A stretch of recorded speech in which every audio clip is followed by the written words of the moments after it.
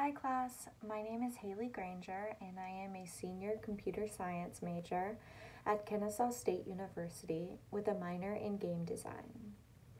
Today we're going to talk about facial recognition. We're going to go through a facial recognition presentation exploring two different types of recognition and how we use them. And then we're going to do an activity where all of us are going to create our own facial filter. I hope you enjoy the presentation. This is a fun and engaging activity for students, and it can be done easily within one class period. Welcome to the presentation on facial recognition by Kennesaw State University. We're going to talk about two major types of facial recognition. The first is facial identification, usually done in government and police work. They use database searching and still photos to do their identification. And the second type is through Instagram, Snapchat, and Facebook filters. And these use live videos.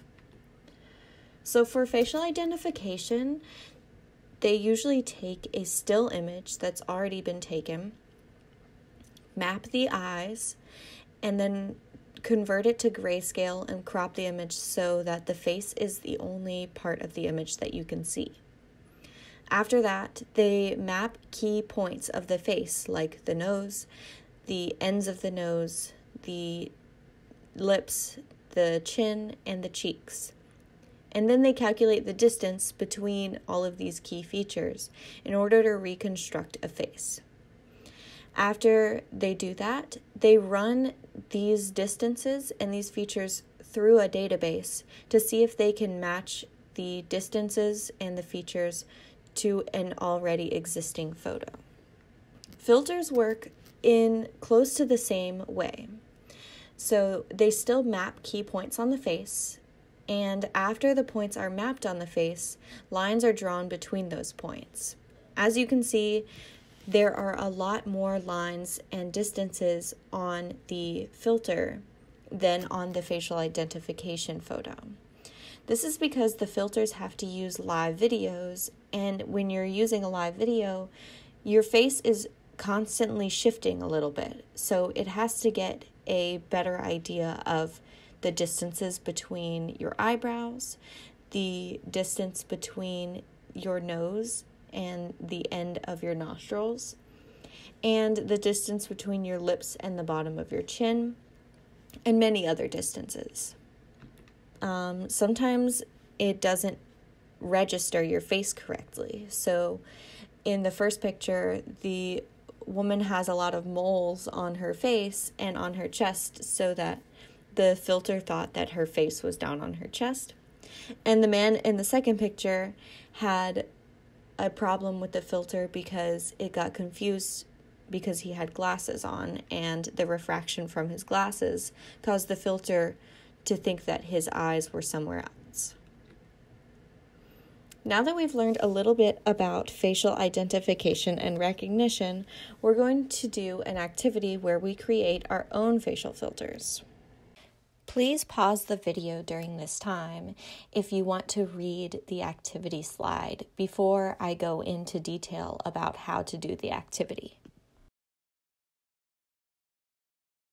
You will need several dry erase markers, and each student will need 2 page protectors or transparency papers. It is a good idea to write this on the board so that students can understand what they need to be doing if they're doing it with a partner, but this can also be translated to an at-home activity. I have here a photo of a girl, and we're going to make our facial filter based on this girl. So what we're going to do is we're going to take one of our transparencies and we're going to lay it over her face. Next, we're going to take a marker and we're going to mark several key features on her face. We're going to mark the middle of the eyebrows, the tip of the nose, the top of the forehead, the bottom of the chin, the middle of the cheeks, the corners of the lips. At the end, you should have 9 dots. After you do that, you will connect the dots like this.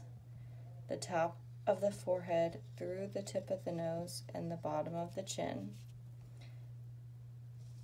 the eyebrows, the cheeks, the nose,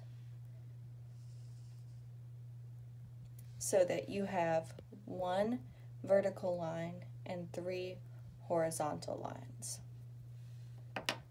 After this is done, you will take the second page protector, put it over the top, and you can create your own facial filter. After you've created your facial filter, you can put it back on the face to see how well you did with mapping the face. As you can see, I did okay. For this activity, students can make as many facial filters as they want. For in-person classes, students use their partners' faces to create the mappings and the facial filters. Thank you for listening to our presentation on facial recognition. I hope that students enjoy the activity and the information presented.